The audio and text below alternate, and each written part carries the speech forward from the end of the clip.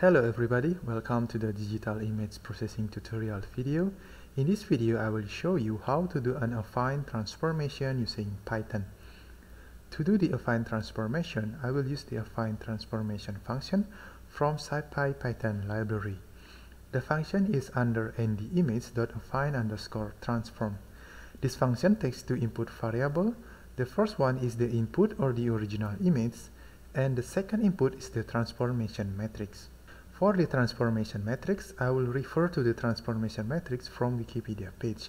You can click this link and it will show you this image. So here there are 9 affine transformation matrices. In this tutorial, we will create all of these metrics using NumPy array. And this Jupyter-notebook file I already uploaded into my GitHub repository. The link is available in the video description. You can visit that link to download this Jupyter-notebook file. Alright, now I will open my Jupyter-notebook file in Google Colab and show you how to do the affine transformation one by one. First, I will explain about the libraries, my input or the original image, and the plot function. The first cell here will give me access to my file in Google Drive. If you are not using Google Colab, you don't need this code. Okay, let us now import the libraries. Next, I will load my input image using the imread function, and let us load it as a grayscale image. Now I will preview the input image using the plt_im_show as well as add the labels into both axes. Alright, this is my input image or the original image, and I will apply an affine transformation to this image. As you can see here, I put the x-axis label in vertical axis and the y-axis label in the horizontal axis. This is because for image in Matplotlib, the origin or the 0,0 coordinate is located in the top left corner. If you are new in this kind of image plot, I already prepared an example here. There are two images here. The image on the left is the image displayed using Matplotlib, and this green circle is the origin, which is located in the top left corner. Now I will rotate the image, and the origin now is located in the bottom left corner. Most of the time we see an image in this way, but not in the Matplotlib plot. So that is why I put the x-axis label in the vertical axis and the y-axis label in horizontal axis in Matplotlib plot. Okay, now let us go back to Google Colab. Next, I create the plot function. This function will display two images, the original image and the result or the transform image. Okay, let us begin the affine transformation with the identity transformation. The identity transformation matrix is shown here. As the transformation name, the matrix is an identity matrix. To create this matrix, we can use the NumPy array function. Let's run this cell. Next, we apply the affine transformation using the ndimage.affine_transform function and preview the result. As shown in this result, the original image and the transformed image are the same. Now let us move to the translation transformation. According to this image, the translation matrix will move the origin of the image without change the image size. The variable x control the translation in x-axis, and the variable y control the translation in y-axis. First, I will translate the image only in x-axis or y-axis. Then I will translate the image in both axes. For translation in x-axis only, we just put some number in x variable and put 0 in y variable. The number 1000 here means that I will translate the image 1000 pixels in x-axis. And because this is positive value, this will translate or move the image into negative x-axis. Let us run this cell to apply the affine transformation and see the result. Alright, this is the result.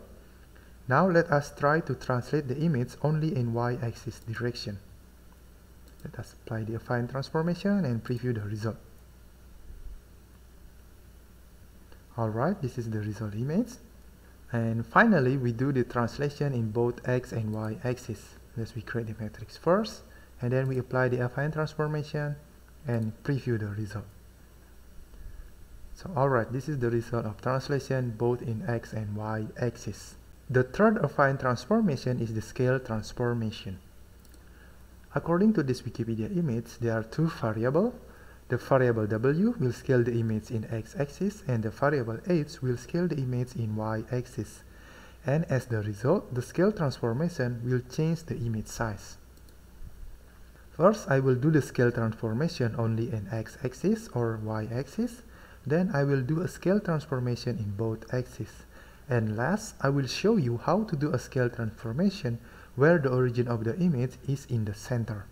To do the scale transformation only in x-axis, we just need to put a number not equal to 1 in variable w and set the variable h equal to 1. Let us apply the affine transformation and preview the result. Alright, so this is the scale image in x-axis only. Now, if we set the variable w equal to 1 and variable h not equal to 1, we will scale the image only in y-axis. Now let us do the scale transformation in both axes. Please note here I set the variable w and h larger than 1, and this will make the image smaller. Let's reapply the affine transformation and preview the result. As you can see in the result, the image is smaller than the original image. And one thing you might notice is the result image is located in the top left corner. Now if we want to get the result image located in the center, we can do that by combining the translation and scale transformation matrix. So in this cell here, I create the combination of translation matrix and the scale transformation matrix. And this matrix will give us the scale result in the center. First, we create a translation matrix that will move the image origin to the center of the image. Next, we create the scale transformation matrix. And we also need to create a translation matrix that will bring back the origin of the image to the top left corner. For the variable x and y in translation matrix, we just need to put a half value of the image width and a half value of the image height. To combine these three transformation matrices, we need to multiply them all using the metric multiplication. The @ symbol here is a numpy multiplication operator. Let us run this cell to create this transformation matrix. Let us now apply the affine transformation and preview the result. Alright, as you can see here, now the scale image is located in the center. Now let us do the reflection transformation. There are three reflection transformation metrics here. We can reflect the image about the origin, reflect about x-axis, and reflect about y-axis. Let us start by reflect the image about x-axis. We create the transformation metric using numpy array, apply the affine transformation, and preview the result. As you can see here, the transformed image is a blank or a black image. So why we got this result? Let us now go back to Wikipedia image and focus on this image. The dashed lines show the original image and the solid lines show the transformed image. In the original image, the red and blue dot is located in the positive x and y axis. But in transformed image, the red dot now is located in the negative y axis. In other words, the transformed image is located in different coordinates. This is the same with the other two reflection transformation. Therefore, to preview the transformed image from reflection transformation, we should move the transformed image back to positive x and y axis using the translation transformation. And to do that, we need to combine the reflection transformation matrix with the translation matrix. Okay, let us now create the transformation matrix. Here we create the reflection matrix and create the translation matrix. Because we only need to move the image in y-axis, therefore we only set the variable y in this matrix. And we combine these two matrices using the metric multiplication. Now let us apply the affine transformation and preview the result. Alright, now we can see the transformed image. The procedures are the same if we reflect the image about y-axis. First, we create the transformation matrix, which is combine the reflection transformation matrix with the translation matrix. And the translation matrix here, we just need to set the variable x because we need to move the image in the x-axis only. Let us apply the affine transformation and preview the result. Alright, we now see the result here. For the last reflection, we will reflect the image about the origin.